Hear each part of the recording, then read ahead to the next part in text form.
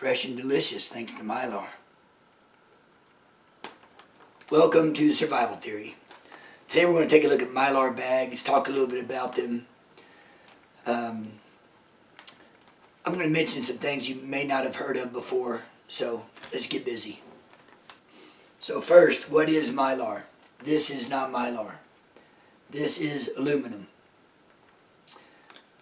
This is Mylar, the clear coat that you can't see on the inside of the aluminum. Mylar is a clear material. It's very strong and flexible, and they either spray or adhere aluminum to the outside of it so that light can't get into it. It also helps keep the air out because the aluminum is not permeable by air. So this is an aluminum coated Mylar bag. So now that you know a little bit about Mylar bags, let's talk about ordering them. So I ordered these 5-gallon bags, this is many months ago, and they came folded up. So you go to open one up. Oh no, look at that.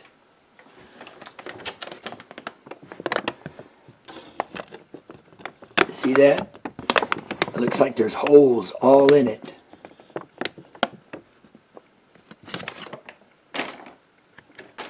So you get your Mylar bag and you open it up, and everywhere it's been folded, you can see the light coming through. Oh no, it has holes in it. Well, hold on a second. Mylar is a very, very strong, clear material. And they've coated that Mylar with this aluminum. So everywhere you fold it, you're likely to get creases and breaks in that aluminum, which will let a little bit of light in. However, the Mylar, unless it's an actual puncture, the Mylar should still be intact. So even though this won't pass the flashlight test, it should seal just fine. So that's kind of a myth about the bags that, you know, if you shine a light in there and you can see the light, or shine the light on the outside of it, you see the light on the inside through the little, what appear to be holes. That doesn't mean your bag is compromised. The only way to know for sure is perhaps inflate it, seal it up on the edge, and see if you can take some air out. Matter of fact, let's do that with this bag that appears to have all the holes in it. So first thing I'll do is I'll seal almost all of the edge with a hot iron. Pretty typical for a Mylar bag.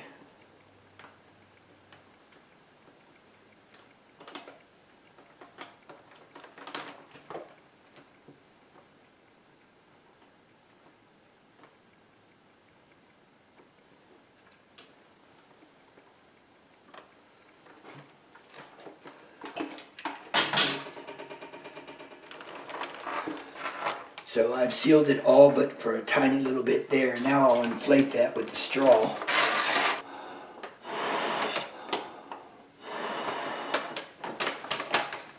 I'll seal that up.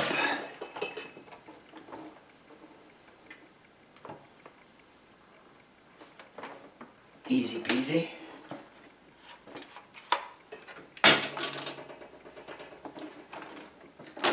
So now I've inflated it. Now remember, it supposedly has holes all over it. Make sure this is cooled down enough. Alright, so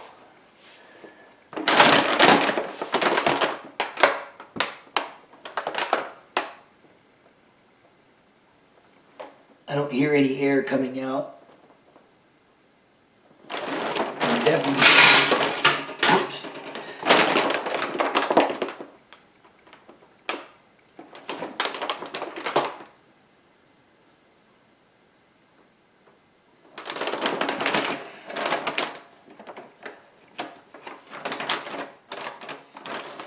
Okay, I just told you about and demonstrated the bag that appeared to be punctured but was not punctured. That was just the aluminum creasing, and you're able to see through the Mylar on the inside. But now the flip side of that coin is ordering bags that come all folded up, especially larger bags like these. I have 3 right here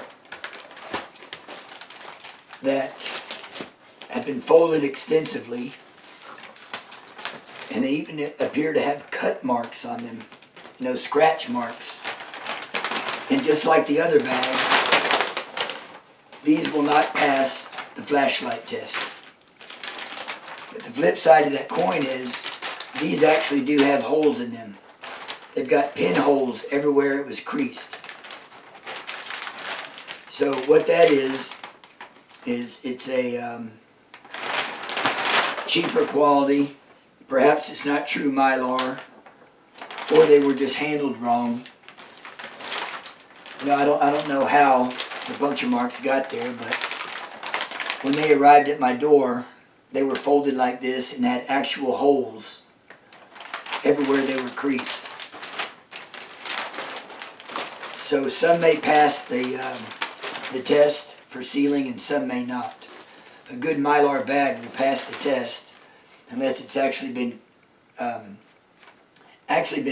cut or punctured.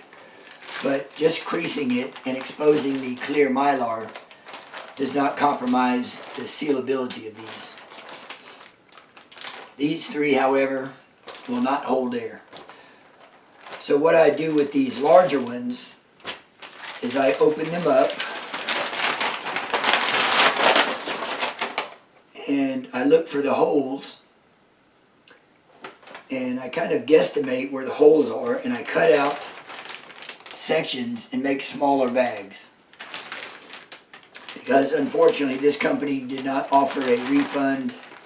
I won't be ordering from them again. But I was able to cut some of these bags up into smaller bags that do not have holes in them. So now I got a bunch of small ones. But if I wanted small ones, I would have ordered small ones. But what can you do, right? Lessons learned. So what I do now, I order from Wise Dry. Found them on Amazon.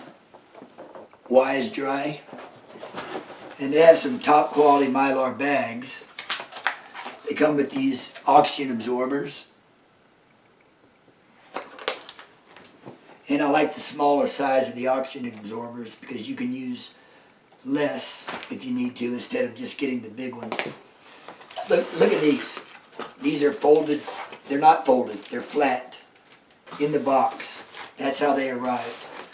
So there are no creases in them. And they even passed the flashlight test because they've never been folded. So I know they're good to go. And these are 1 gallon size. I wanted to get some 5 gallon, but I could not find any even available on the internet unless it was from a company that, because of this experience, I didn't trust them to order the 5 gallon bags. So I'm wanting to store some rice. So I'll use this 1 gallon bag. Nothing special here. I'm going to put 10 cups of rice in this 1 gallon bag. 1, 2, 10.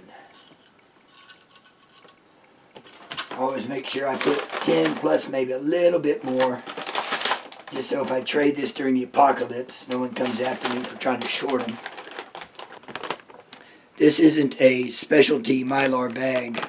It's just the regular smooth one. So the food saver cannot pull all the air out of this. But there's a little trick you can use to make it work just like a food saver bag. I'll show you that. So what I've got here is a food saver bag. And you have this rough side and the smooth side. This is a scrap piece or a very small bag that I won't need because it's just too small. So I'll cut the rough side out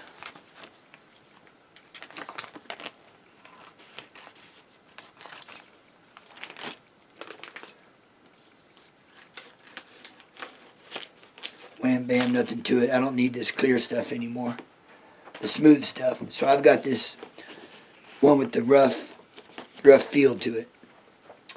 I'll take this food saver bag and cut a strip of that. I'll cut it in half. So now I've got a couple of strips right here of the rough edge or rough face. Now you see what I did there? I stuck them inside the bag, sticking out a little bit. Because of the rough surface there, it will allow the food saver to suck the air out of the bag, out of each end where I have these. There's now airflow between the layers everywhere I have these stuck in there. But now I got to drop an oxygen absorber in there. So I've got my oxygen absorber in there. Let me put these little things back in the corner.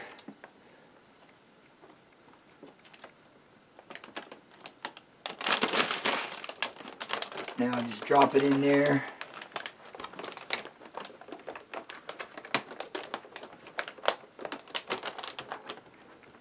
And start it up.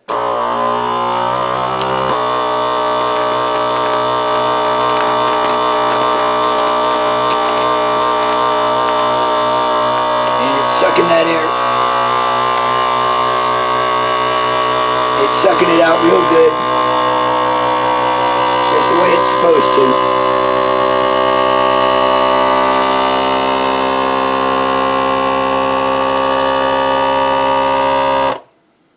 Now it's sealing.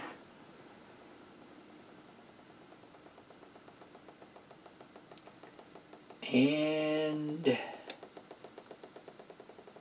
voila.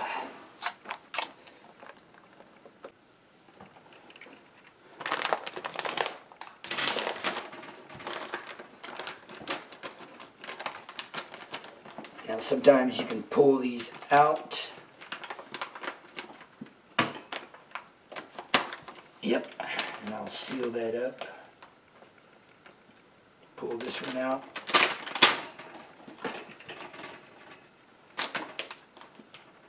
Well, that one's actually sealed up pretty good.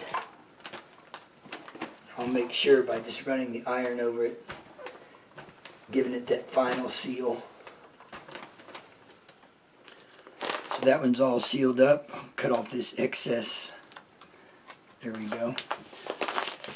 Now I like mine not sealed up all the way like a brick where you can't move them. I like it where I can still maneuver the material inside of it so I can shape the bag a little bit depending on where I'm going to store it. Now I have that oxygen absorber in there, and there's so little airspace in there that the oxygen is taken care of. There's a minimal amount of air.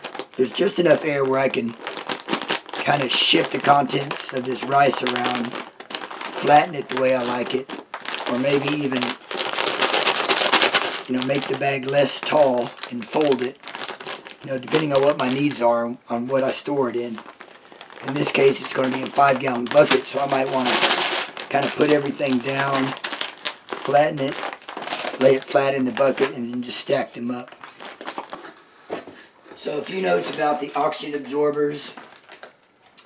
Probably need about 100 cc's, the small size, for a 1-gallon bag if you're getting putting rice and beans, things like that in there. If you're using pasta shells, things like that, you probably need to double it to 200 cc's because of the air volume. Now, these oxygen absorbers, they don't absorb air, they just absorb oxygen. So it's not going to shrink your bag up all the way. It will remove about maybe 20% of the volume of your air, because that's about the volume of oxygen in the air.